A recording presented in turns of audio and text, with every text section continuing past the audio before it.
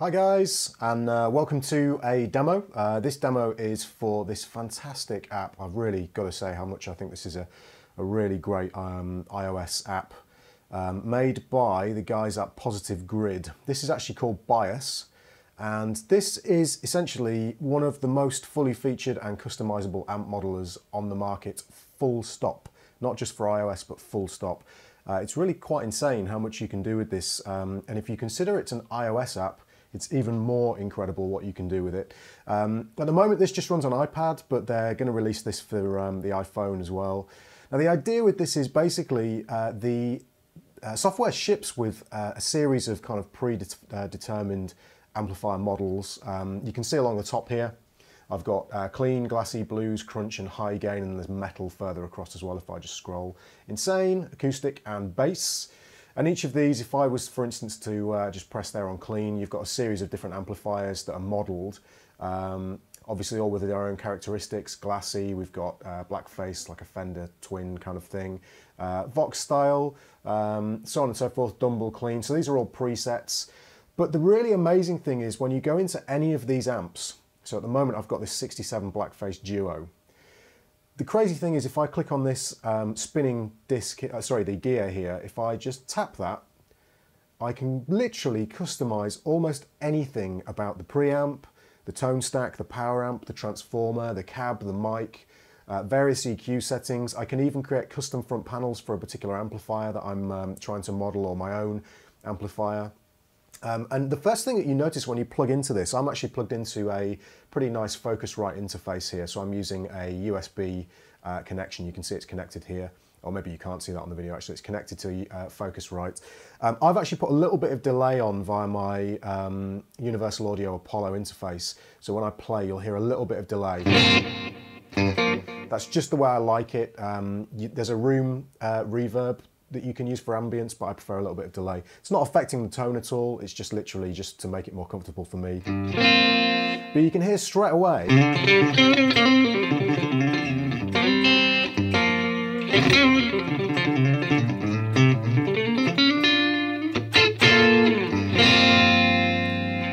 it's a pretty impressive tone, regardless of the fact that it's on an iOS device. The tone in general in the Bias app, they also have an app called Jamup Pro, which has great tones in it as well, which is kind of a similar kind of idea, and I'll show you how you can utilize that as well later on. So yeah, basically if we were to say, for instance, press on the preamp here, we've got so many options, it's absolutely insane. The preamp kind of setup is shown obviously via the diagram, and the graphics are just insane. They've obviously spent a huge amount of time in terms of the artistic design of this to make it look very realistic. Now, we can do things that are simple, from changing the, say, the input tube. I don't want a 12AX7, let's say I want a 12AT7, and these go down in terms of kind of gain staging. So an AT7 is less gain than an AX7. So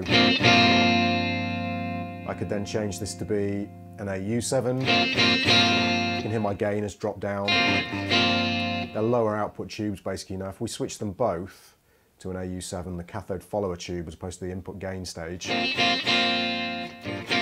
can hear that that's had a significant effect on the tone.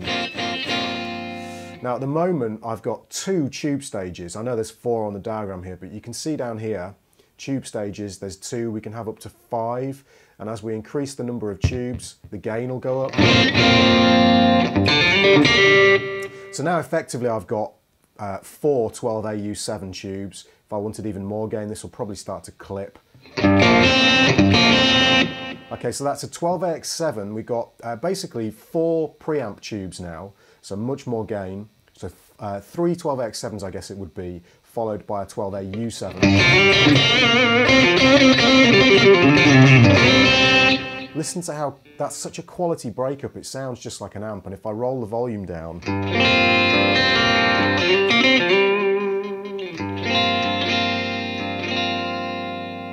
now obviously that's just tweaking the number of tubes and the type of tube. We can tweak the amount of distortion. This is like basically the amount of distortion that we're getting at the sort of center point, if you like, of the gain control, and then we can increase that via the actual front panel of the amp.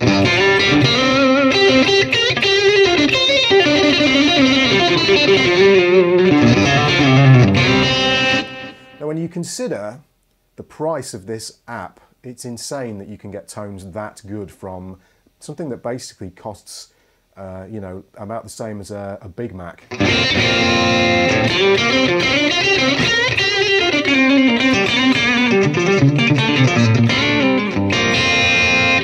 If I was to put the cathode follower tube, it's a 12AX7 now.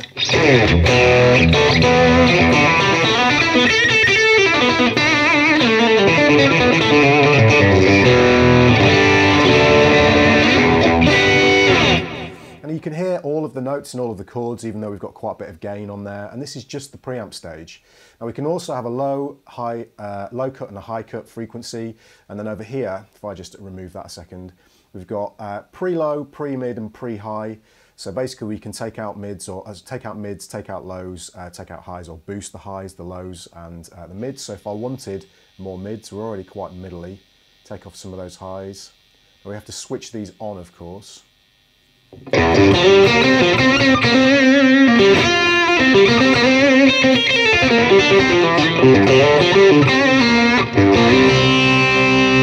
bring some of those highs back in. So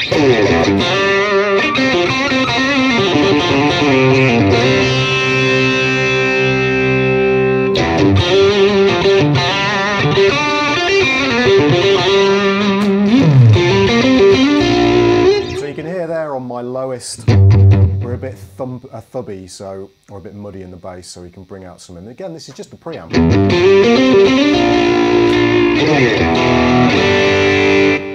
Okay, we can adjust the bias.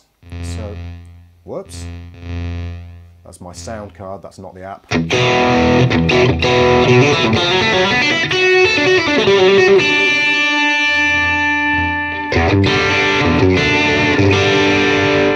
Okay, we've got post preamp section EQ controls as well, so low shelf, middle and high shelf.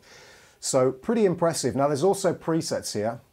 So you could go for glassy tube, bright tube preamp. So the guys at Positive Grid have come up with some presets for you if you wish to use those, which is really, really useful. Okay, if we then go to, there's an EQ section you can have after the preamp as well. I'm not going to actually use that now, but full parametric EQ. I say it's fully parametric. It's not quite, because you can't control the Q values of these individual, or at least as far as I'm aware, you can't control the Q values of these individual bands, but it's still a very, very useful feature to have, and I actually do use it on the EQ at the end of this patch. Then we can go to the tone stack. Again, there's presets. Classic clean, boogie tone, British crunch, so on and so forth, and they will automatically alter the tone stack, as they call it, topology, to match a particular amp. But obviously this means you could have a Fender Twin with a boogie style tone stack, so on and so forth. You can mix and match as you want. Bass, middle and treble, these have quite drastic effects.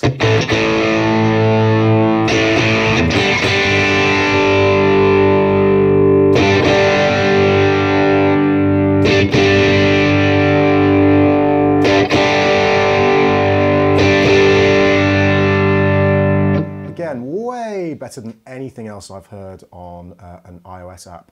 Then the power amp. Okay, so we can choose what type of power tubes we want. We've got obviously the four main choices: 6L6s, 6V6s, so the smaller version of a 6L6, EL34s and EL84s. So if I changed from 6L6s, which are my favourite kind of tubes, to the EL34s.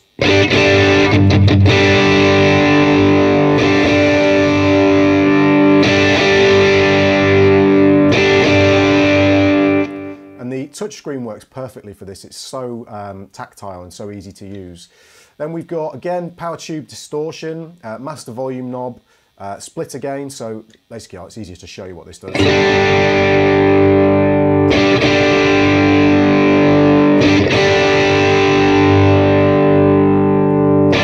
And what we're doing here is we're talking subtleties of feel as well as tone. So the feel here is really good.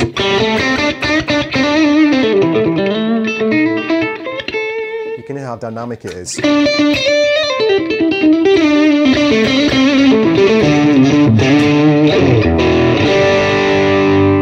Okay, we can change the topology, so single-ended, split load, push-pull and solid state. So if I go to solid state, again, there's kind of a feel thing as well as tone. So to me that feels more immediate when I play.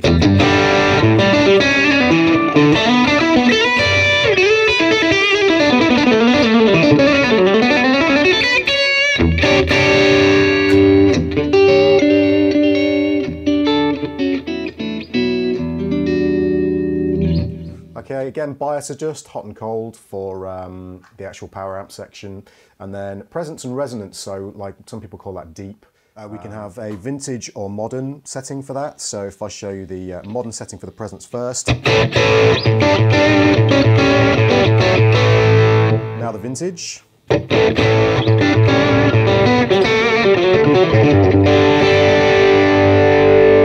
Same with the resonance, so the bottom end, and we can obviously crank this depending on what we want. For instance, the Fender Twin style amp or a blackface amp doesn't have a resonance control on the front panel. It does have a presence, but no, or most of them, a lot of them do, but no resonance. So you can adapt this and increase the low end thump. Or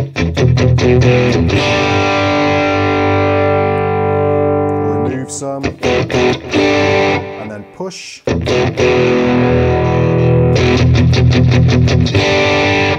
Again, it's great. It's just adding low bottom end, but not muddying up the signal at all. And again, presets over here.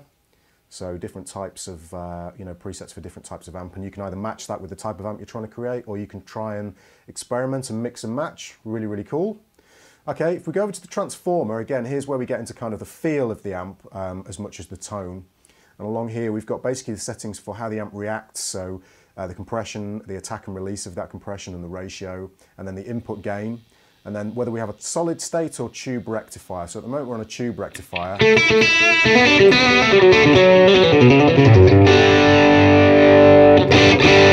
Now when I go over to the solid state, again we get a more immediate attack. It's less spongy.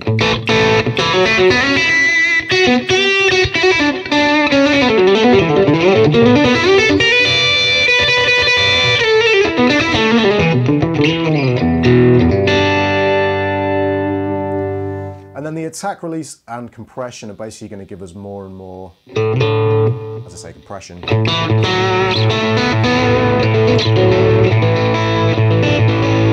Now personally I favour a little bit more of a kind of dynamic response, so less compression. Which obviously makes the amp a little bit harder to play, but just feels better for me. So I actually do like the solid state rectification. We'll switch back to tube for the moment. Then we've got finally the cab block, which basically allows us to change between various different cabs. So we're on a 2x12 black duo at the moment, which obviously matches the amp. These have a massive impact on the tone, as impulse responses do with other modelers.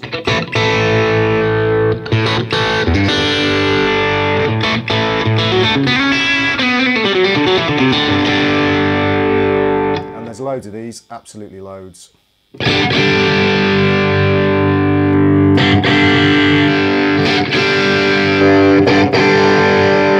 So we'll go back to the original. Where are we? Black Duo. Now we've also got the choice of a C414, which is basically an AKG C14, C414 model, or an SM57.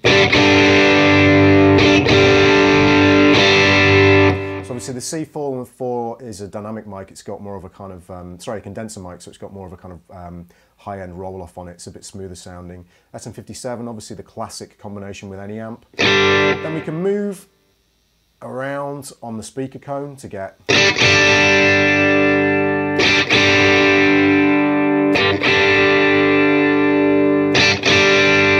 brighter or smoother sounds in terms of the EQ and the setting of the actual microphone. And then we can move away from the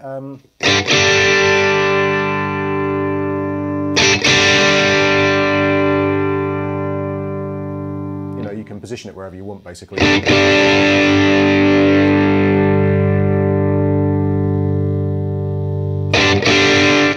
then finally, another EQ section. Now what I like to do is I like to bump the mids a little bit, around between 600 and 700k.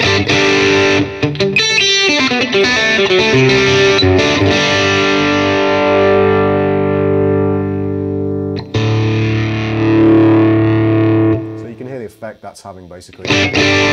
So huge amount of control, up to 8 bands of EQ shaping, and then you can mix in the EQ as well using this dial here. So you can have a 50% blend of the original signal plus the EQ'd signal, which is a really cool feature, really, really nice, really, really well thought out. So once you've done all of your tone tweaking, you can basically go back to the custom panel setting, And you can change a lot of the features if you of the front panel of the amp. If you click on this button just here, you can choose different types of Tolex, so orange, rough red, highway white, so that actually looks really cool. Now, as we keep doing this, if I go back, if I can see the button, it's quite tricky. I can change the name. I've got a lot of light on the screen. Okay, so you can choose your own background if you want. There's absolutely tons of options here. So if we go to knob, for instance, we can change the type of knobs we've got, chicken head, ADA black, so on and so forth. There's a ton of features in terms of what we can actually tweak. So if we go to grill cloth, we can change, you can really do whatever you want effectively. Name the amp whatever you want, and then basically to store it, there's a couple of ways. You can either hold down on one of these quick store buttons, and you can see there it said it was stored, and then we can basically use the front panel as we would a normal amp.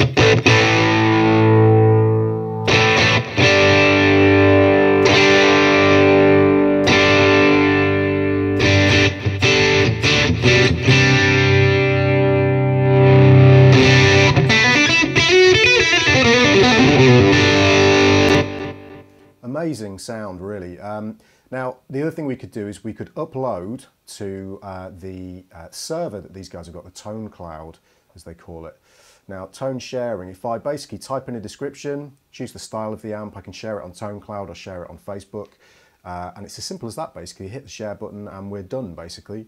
And that will be available for anybody to download and use on their own version of BIOS. We can also download, save the amp as a new amp, or choose the name of it, so on and so forth. There's various settings here for which input channel on your sound card you want to use, whether you want to push up and down or left and right for the knob gestures. Running the background audio, you can use this with audio bus as well. Normal or low latency. On my iPad 3, if I run in very low or the ultra low latency, I get a couple of pops and clicks every now and again. So you're probably looking at an iPad 4 minimum for running in low latency mode, but that might just be my sound card that I'm using. I'm not sure. I haven't tried it with any other sound cards at all. But it's still obviously, the normal latency mode feels absolutely fine. The other massive feature, this is amazing, if you've got Jamup Pro, which is Positive Grid's other app, if you hit this button, the amp that you've just created will be loaded into Jamup Pro, which is Positive Grid's kind of other amp modeling, kind of all-in-one effects, amp modeling, recording software, which is really fantastic. My amp that I've just created in BIOS has now been imported into Jamup Pro, and I can use all of the effects that come with Jamup Pro in my signal chain. So I've got a delay and reverb.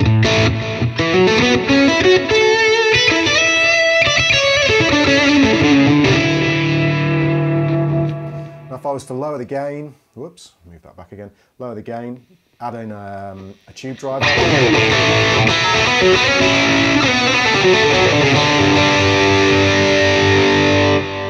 Okay, bring out some of the top end a little bit. If we add this pedal in, I've got an EQ, so I can actually drop out anything above 3.2K.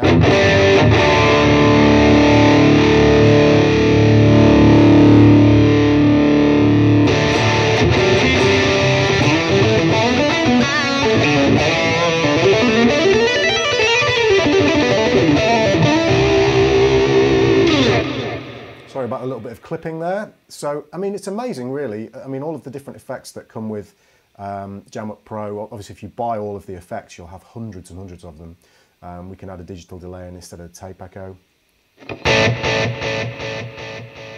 Now, if I want to go back and edit the amp again, I just select the amplifier, hit this BIOS button, and we're back into BIOS again, and we can edit and do whatever we want, basically. So we're back into the cab settings. We could adjust the transformer, so on and so forth. And again, what's really cool, there's two other really cool things. We've got all the factory tones that are built in. So if I go back to a glassy clean tone. Now again, bear in mind, that's what we started with, and we ended up with a really heavy, overdriven kind of lead tone.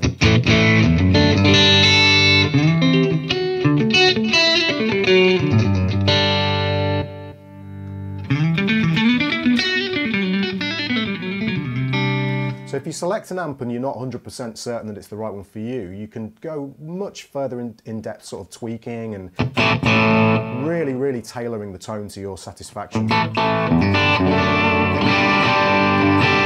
I could go in here and I could say, okay, I want a mid boost at the end of that chain. So let's go again for... Go to the preamp.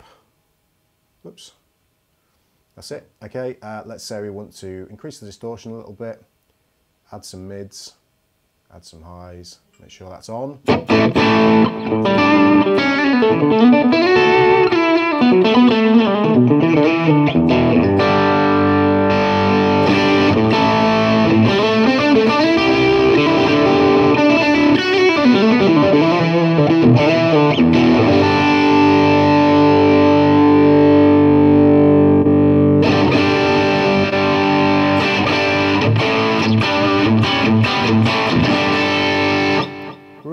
Really cool, absolutely incredible. And obviously you've got all of the presets in here, not only for these settings within the amp, but also for different amps.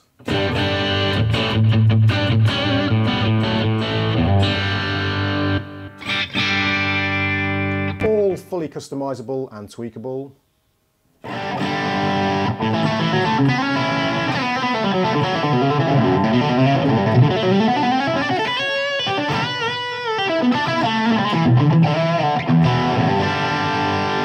And then onto the Insano levels of gain.